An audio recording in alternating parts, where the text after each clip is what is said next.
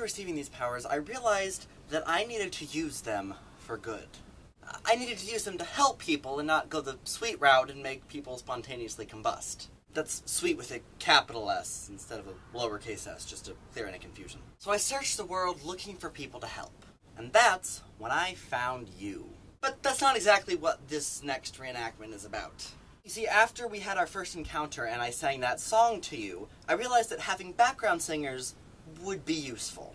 I happened to find a clone machine just kind of standing next to a road, so I used it and I created 2 clones. Now, the machine itself wasn't very good.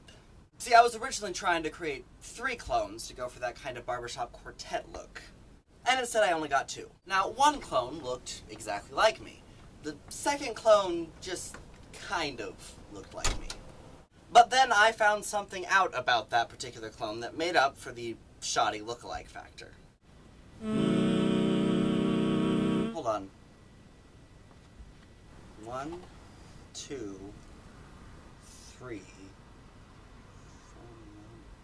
4. Let's do it again.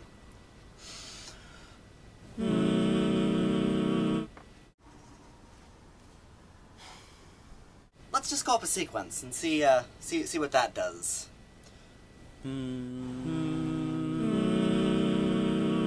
Clone number 2, are you singing 2 notes right now?